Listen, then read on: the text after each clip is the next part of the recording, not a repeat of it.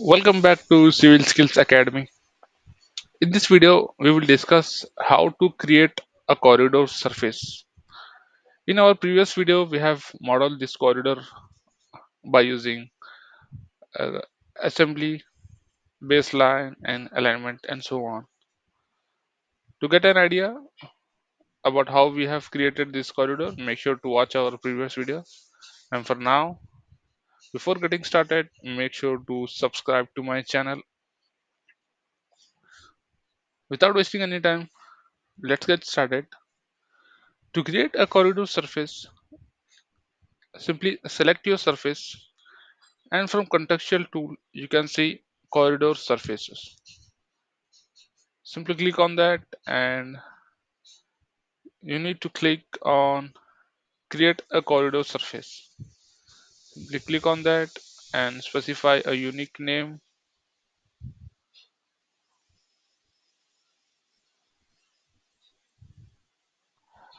and specify the surface style.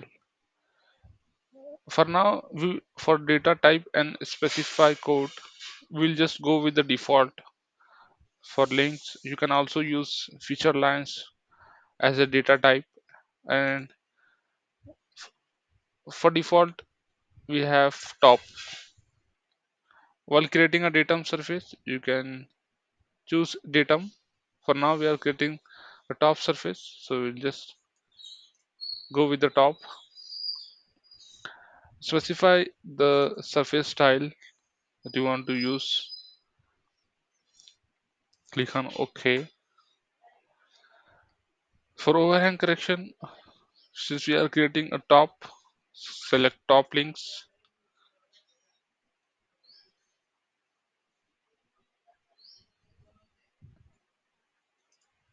and click on plus icon.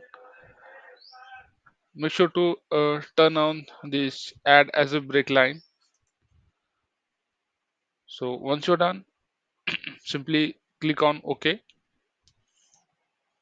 Or if you want to create a new surface, you can create new surface as well.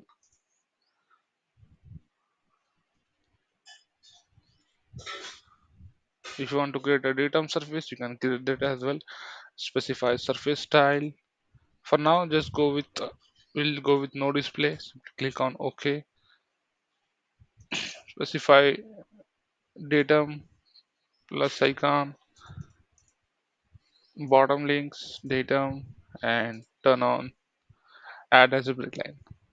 So once you're done providing the data, simply click on apply, click on OK.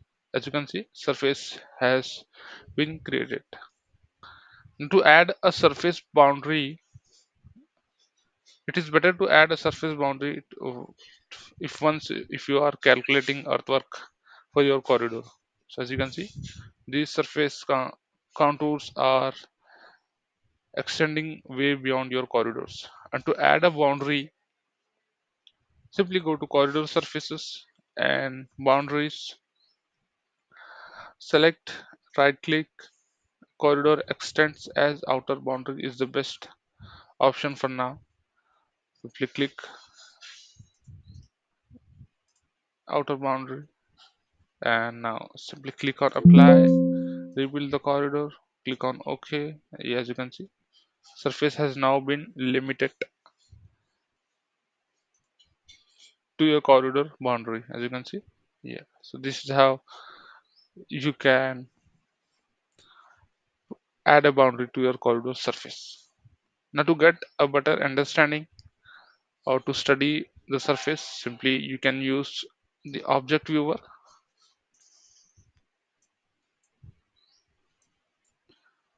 You can zoom in, zoom out, select a different style.